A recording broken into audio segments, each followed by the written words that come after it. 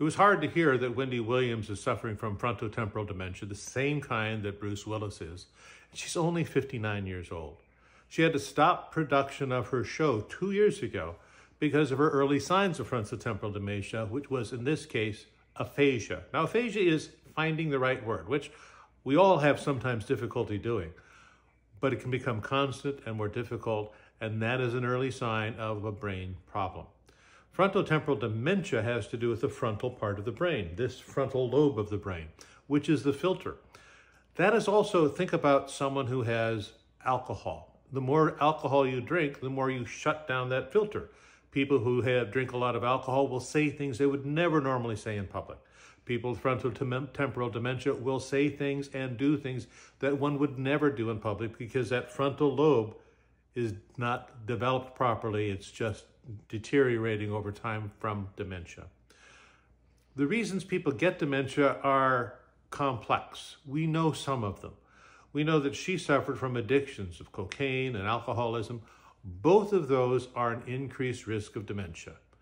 Other things that can cause an increased risk of dementia include histories of depression, people who have poor diets, age, male sex. Those are other things. And even though there are certain things that we can do to decrease our risk of dementia, for example, a Mediterranean-style diet decreases your risk of dementia by those who adhere to it by as much as 53%. That's not zero. It still means people can still get it. It just means that we can reduce your risk of getting it. And we are going to hear more and more about dementia as time goes on.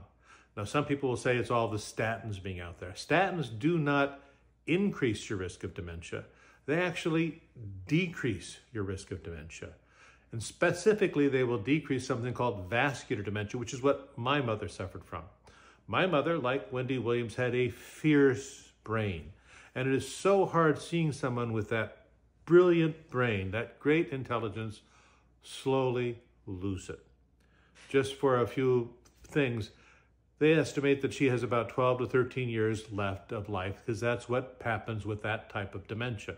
Vascular dementia, like my mother had, was about a 5-year course. Alzheimer's about a 12 to 14-year-old course. Why? What happens to the brain? The brain deteriorates so much that it actually loses its ability to do the executive functions involved in breathing, involved in heart rate, involved in all those things your body needs. And that's what ultimately people die from when they have dementia. So, horrible disease. We have 6.5 million people now who are suffering from it. It's going to only continue unless we have medical breakthroughs. But what you can do to help decrease your risk of this, can't decrease it to zero again, fruits, vegetables, Mediterranean-style diet, exercise, talking, social communications. Keep your brain active by learning new things and doing all that. That's the best you can do. And as soon as we have a medical breakthrough, I promise I will be on here immediately touting it. Until then, do the things that you can do. Eat well, live well, enjoy the life, use your brain. Thanks. If you like this, like, follow, share.